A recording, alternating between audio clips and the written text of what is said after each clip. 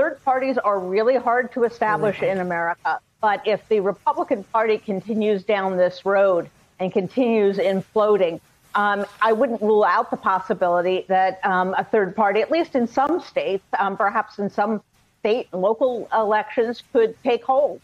And what they've done is handed her an enormous platform. That's an interesting way to think about it, that it could be more successful in certain places than in others. I'm thinking of it nationally, but you're right that if you look at it state by state, that is a different calculus. Elise, here's a little of what Congresswoman Liz Cheney told our own Savannah Guthrie in an exclusive interview.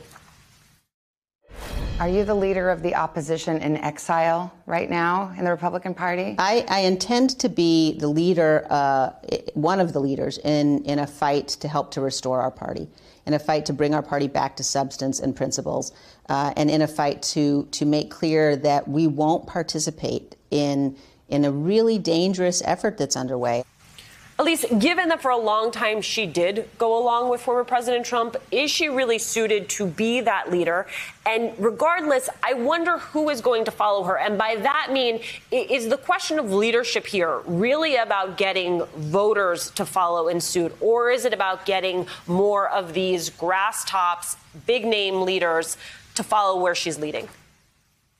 Well, Alicia, you look at the aftermath of January 6th and Republican leadership, they were where Liz Cheney was. They were decrying the insurrection that Donald Trump incited. They blamed it on Donald Trump. Kevin McCarthy himself said that Donald Trump played a role. It's really been as that didn't gain any political steam and as the leadership couldn't make any headwinds with the base that they decided that it was time just to go back to the same old political calculus of supporting Donald Trump, who lost the election. So there you have it. And you have Liz Cheney, who is an old school, I think, a Republican relic from the past. I think that Republican Party is gone. I agree with Jennifer that the Republican Party is beyond salvage at this point. And it's wishful thinking to think that in any way, shape or form that this can be salvaged when the party can't even agree on basic facts such as Joe Biden won a free and fair election. Megan, in an opinion piece for MSNBC, author and journalist Sophia Nelson writes, ironically, Representative Elise Stefanik has worked for years to recruit and support Republican women running for office.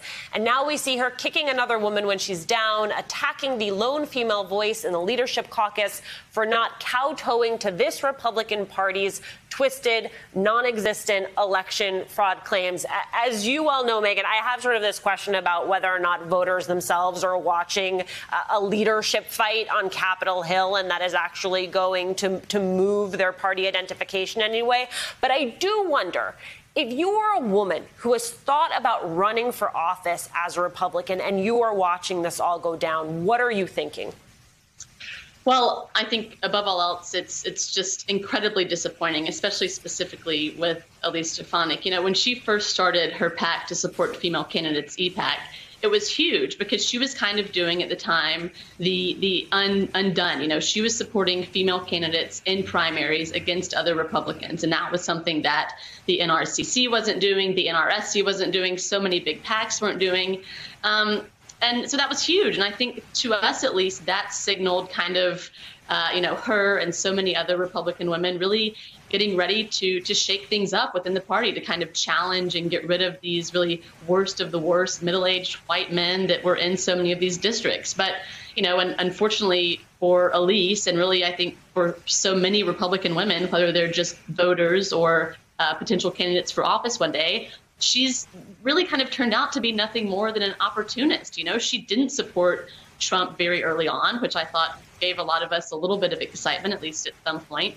But as soon as she tasted blood and I think saw an opening to climb that ladder, she did a full 180 and decided that she was going to be Trump's best friend, which I think is difficult when you have women like Marjorie Taylor Greene in your party. So I think it's shameful. I think a lot of women are ashamed and kind of embarrassed. This is their one female in leadership.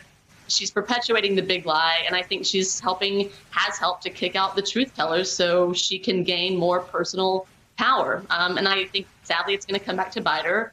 As Elise and Jennifer have said so many times, this iteration of the Republican Party isn't sustainable. nor all of the lies that she and the rest of the leadership are continuing to tell. And I think the voters see that, the donors see that, and despite most voters having no idea who Elise Stefanik is, I think they know a sham when they see one. Hey, thanks for watching our YouTube channel. You should know that you can follow today's top stories and breaking news and catch up on your favorite MSNBC shows all in one place. Download the NBC News app today.